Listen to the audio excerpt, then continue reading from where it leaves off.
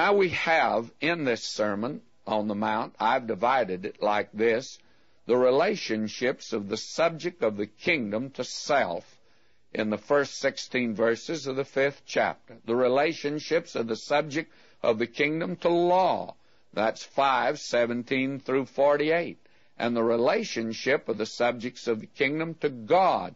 That's in chapter 6. And then the relationships of the subject of the kingdom to others. That's in chapter 7. And this will prevail when he is ruling over the earth. Now let's come to chapter 5. And here we have the relationship of the subjects of the kingdom to self and to law.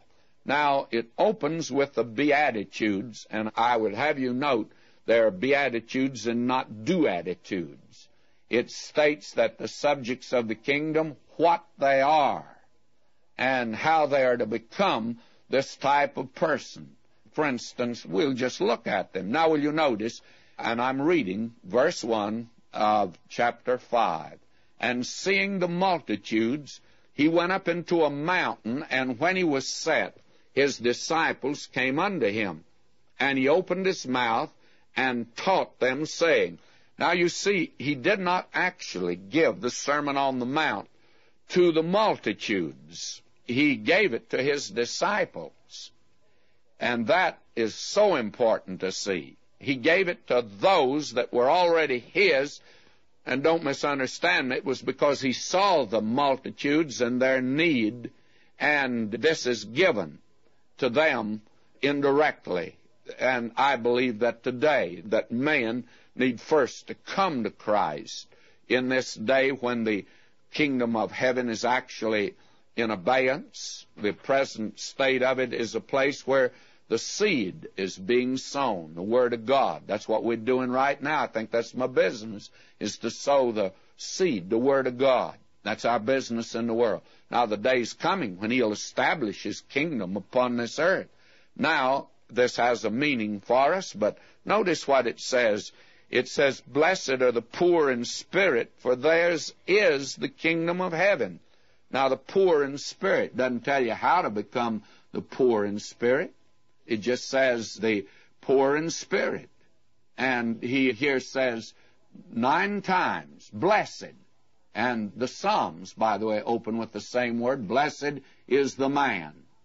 And there's a contrast, I think, to the Mosaic Law.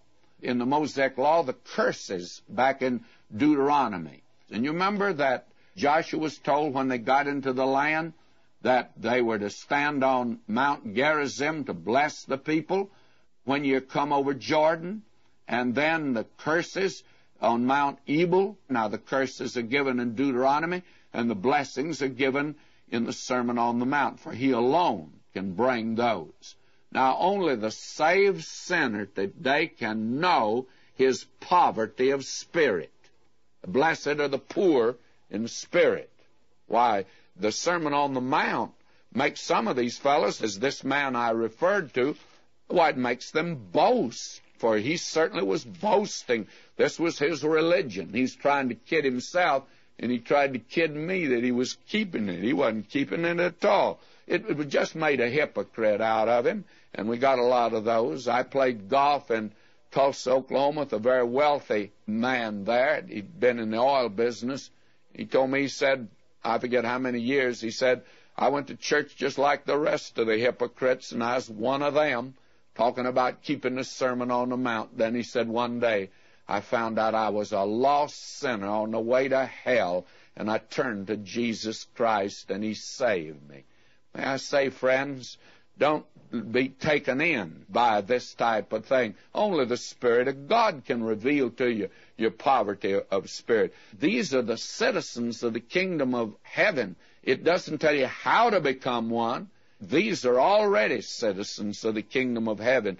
And to know your poverty of spirit, Paul says, being poor, we make many rich. That's spiritual riches, by the way, and he gives us that over in 2 Corinthians, the 6th chapter, and I'll not take time to turn to that today. He says, as poor, yet making many rich, and that's spiritually. And you'll notice here, the next one is, blessed are they that mourn, for they shall be comforted. And by the way, you'll find all of these given elsewhere. The poor in spirits given in Zephaniah 3:12. Blessed are they that mourn, they'll be comforted, in Micah 7:1. This is a state, you see. Blessed are the meek, for they shall inherit the earth. And that's Psalm 37:11. And friends, the meek are not inheriting the earth today. I'm sure you recognize that. They are the ones that are not inheriting it right now. So apparently the Sermon on the Mount's not in effect today. Now, when he's reigning, the meek will inherit the earth. And by the way, how do you become meek? This man I talked to wasn't meek. How do you become meek? Well, you and I can't do it. Our Lord was meek and lowly. He'll inherit all things. Now, we are the heirs of God and joint heirs of Christ. We're told the fruit of the Spirit is love, joy, peace, and among other things is meekness. Only the Spirit of God can make you meek when you try to do it, and you do accomplish it, even if you did, which you don't. But if you did, you'd be proud of yourself, wouldn't you? And out goes your meekness. You just wouldn't have it at all. How wonderful this Sermon on the Mount is, but let's interpret it accurately, friend.